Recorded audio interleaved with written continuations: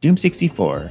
It's been one of the better experiences I've had with Doom games recently. Let's dive right in. Welcome to a PreQurrent Game review.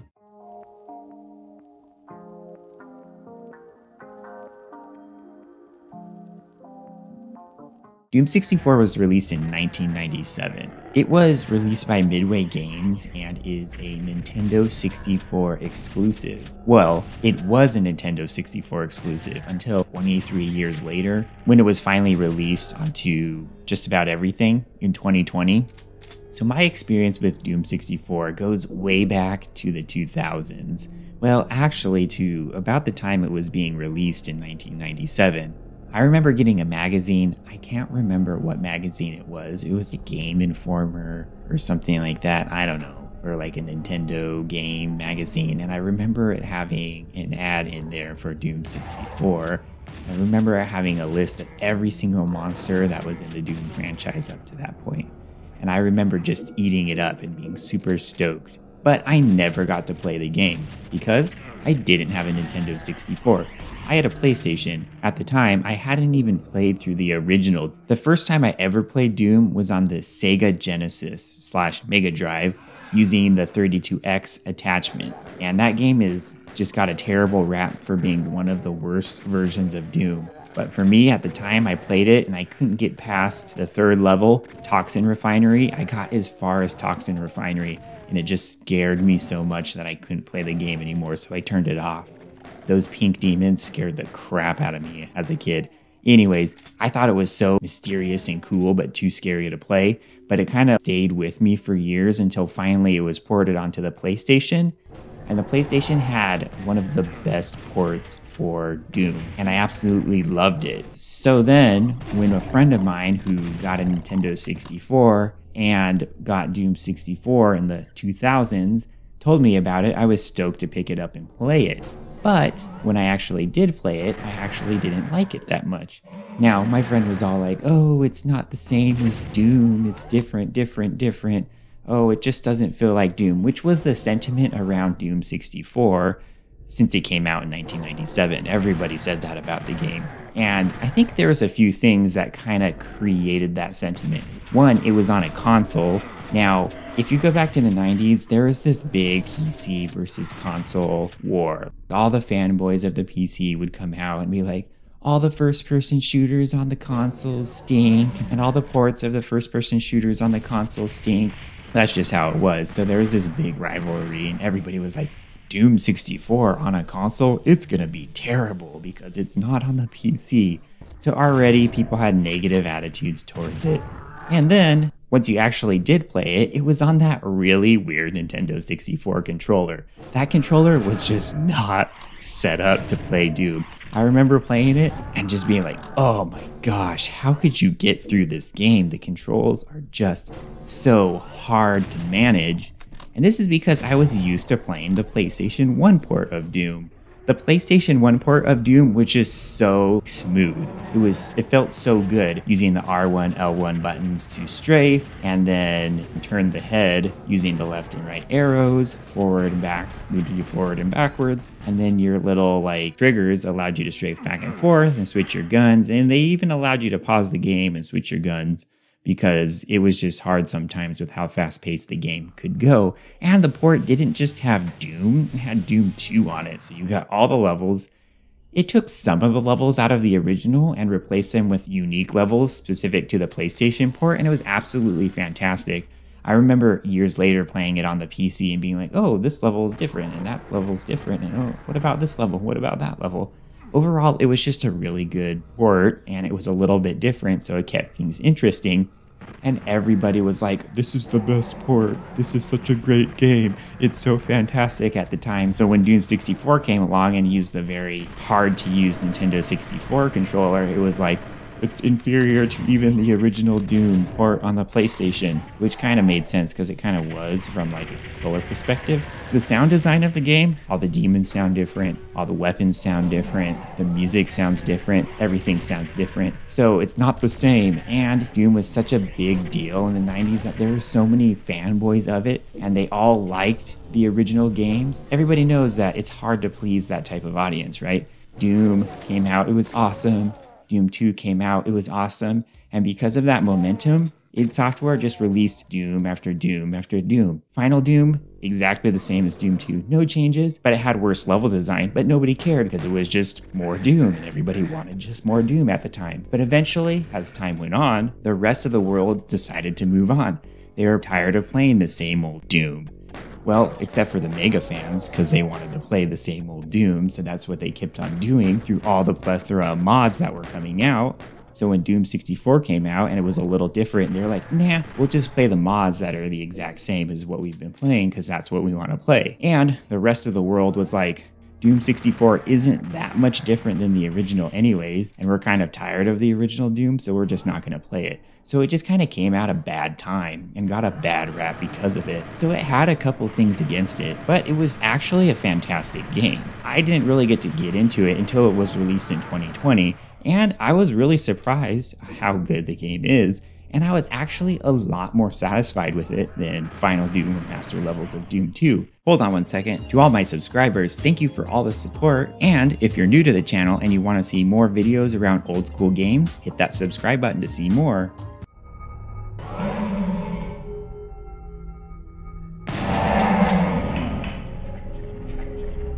Doom 64 is a direct sequel to Doom 2. This is why people call it the real Doom 3, which I always found kind of silly, but because everything that seemed to come out on the Nintendo 64 was 64 this, Mario Kart 64, Donkey Kong 64, Mario 64. So it made sense when they released a Doom game onto the Nintendo 64 that they called it Doom 64, not Doom 3, but whatever. Anyways, that's why it's called It's the real Doom 3. Anyways, I digress. So Doom 2 ends, and then basically, I'm not going to get super into the plot. Essentially, the Doom guy is still there living on Earth, and everything's hunky-dory for a certain period of time until the world figures out that the demons are respawning on Mars somehow. So they send the Doom guy to go figure out why and to stop them. So that's it. You go back to Mars, and you're wasting a bunch of demons as the Doom guy. It's actually pretty good. It's on par with any of the Doom games. Nobody plays Doom for these crazy, in-depth, insane stories. They play it because of the gameplay, but the plot is important too, because just playing levels without any sort of progression or without any sort of reason why you're playing through the levels is kind of boring, in my opinion at least. So it gives you a purpose to why you're doing it. And it's kind of cool. The end is kind of unique, and nowadays it kind of ties into the rebooted timeline, so it's absolutely fantastic. I was really impressed with the amount of story in the game compared to some of the previous Doom games that I played, but it's pretty much on par with Doom and Doom 2.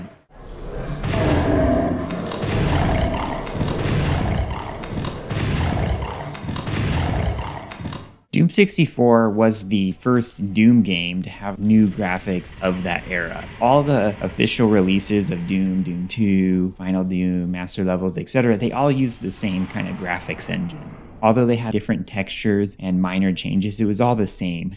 Doom 64 was the first one to get on a different engine, the Nintendo 64 engine. I think it was 64 bits, that's why it was the Nintendo 64, and as a result had kind of new, updated graphics.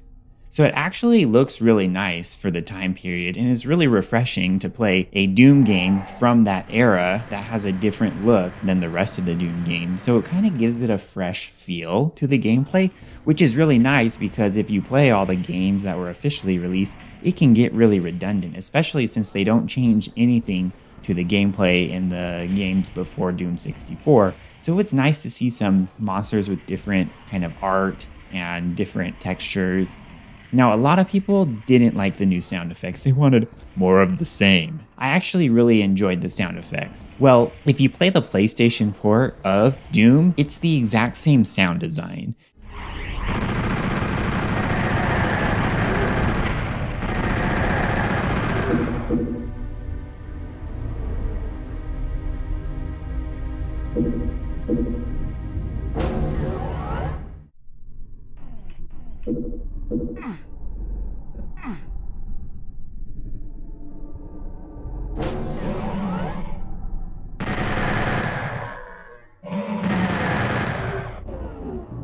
It's made by the same guys, essentially. For me, going from Doom to Doom 64 was Not that big of a change from a sound design perspective, because I was used to playing the PlayStation port. It's nice to have different sounds and different ambience to the game, so it doesn't feel like just playing the same thing over and over again. So in short, it didn't really make that big of a difference to me since I was used to playing the PlayStation port, which uses the same sound design. Now, if you play the PC version of Doom 64, it plays really exactly the same as Doom 1 and Doom 2. It really does. The gameplay mechanics feel on point with the same level of gameplay mechanics in the original Doom games. Although it sounds different and looks a little bit different, it still gives you that old school Doom feeling. It doesn't feel new or changed in any way, shape, or form. The monsters react in the same kind of way as the monsters react in the original Doom, so it plays very much the same. There are a few new additions though, and this is what made me really enjoy the game, because I was tired of playing with the same weapons over and over again. So when I got a new gun called the Unmaker, I had a blast. Now, to be honest, at first I was really disappointed with the Unmaker. It uses cells just like the plasma gun and the BFG 9000, and at first it seems like a very weak version of the plasma gun, so I was very disappointed. I was like, oh man, this new gun, it really stinks. Then I figured out you can upgrade the gun. There's certain secrets hidden throughout the game that you can find, and they help you upgrade the gun. These are called demon keys. There's 3 of them in the game, and if you upgrade with all 3 demon keys, man, the Unmaker is the funnest gun in the game. It is just a blast to run around and shoot. It's like a plasma gun that shoots a spread shot. It just is absolutely fantastic. I love that weapon. It was super fun. And it made a lot of the levels where you have big quantities of demons a blast to just blow your way through. So it was really refreshing to have a new gun that, although it was very lackluster at first, over time, it gets amazing and it makes the game feel fresh. I felt like, man, I'm playing a new Doom game, a Doom game that's different. It's got something different than the rest of the Doom games, and that really made me enjoy the game.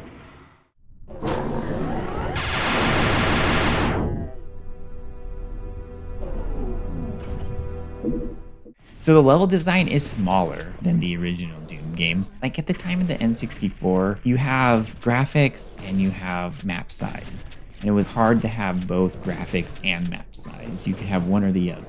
And you notice that on the PlayStation and PlayStation 2 era as well. The games that focused on these larger, grander maps generally had worse graphics than games that had smaller maps, because they would take more of the hardware's power and put it towards the graphics, thus taking up a bunch of space and needing to spend less memory on the size of the levels and more memory on the graphics. And the other games where you had these bigger maps had less good graphics because they spent more memory trying to create a big open map.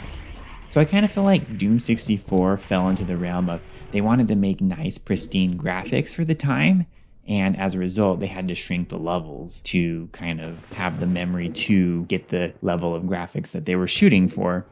Now, in my mind, it was perfectly okay because the levels, although they are smaller, they're not too small. They felt kind of like the right size. I constantly felt like I was progressing through the game and not getting stuck too often. So it was good level design, albeit a bit smaller than the original Doom. The levels are a little bit different. They have a different ambience. Instead of a more action ambience, they're a little bit more horror-esque. They have very much of a action horror feel to it. The thing for me was that they had some horror attributes to them, more so than the first 2 games, but the game isn't scary at all. That was the thing for me. Although it's darker and ambient and got more scary music, I didn't find the game scary at all. So it didn't do its job of making the game scary if they were trying to make it scary. But it does have a darker ambience, which is fine, which makes it a little bit different. It just isn't that scary. And I played lots of games from that time period that have scared the crap out of me, like Silent Hill, for example. And those games are horrifying, the Silent Hill game. And it doesn't matter if it's on the PlayStation 1, it's still horrifying. It's not that it couldn't have been scary, it just wasn't. And I think part of it was because it plays exactly the same as Doom 1 and Doom 2, so I was very used to how the game is going to play out and how the monsters are going to react and how the ambushes are going to work, so it wasn't that scary to me. And they didn't do any sort of storytelling to make it scarier. it would just go fight demons on Mars. Here's some scary ambient music and smaller, darker levels. So good, but not living up to the horror standard it's kind of built up to be by some people. Now, there are a couple cool things to the level design, like we have some new demons, specifically something called the Nightmare Imp, which is essentially an imp that runs faster and does more damage than the normal imps. So it's kind of cool to face some new enemies that make you kind of stay on your toes rather than the same old that you get in the previous Doom games. Then there's the final boss. The final boss is something called the Mother Demon, and she was actually really cool to fight and kind of scary. The game as a whole wasn't that scary, but that last fight was pretty intense. So there were some pros and cons to the level design. Smaller, but not too small, with some ambience that was good but not scary, and a couple new demons. The one thing that I think is the major con to the level design is some of the levels are hard to figure out what to do, especially when searching for the secrets. That kind of made the level design a little bit frustrating for me. Some of the secrets are pretty easy to find, but some of them are brutally hard to find, and it was a little bit frustrating that they would make them so obscure and difficult to figure out. You really had to think outside of the box to figure out some of the secrets, and it made it a little bit frustrating. So it wasn't perfect, but in general, it was really good.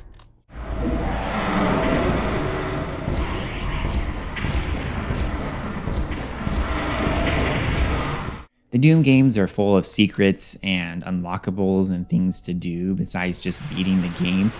Doom 64 does that as well. There's plenty of secrets in the game to keep you playing the game. As mentioned previously, some of the secrets are just a little bit hard to figure out and a little bit too obscure, but for the most part, it's pretty straightforward, and with some, critical thinking, you can figure it out.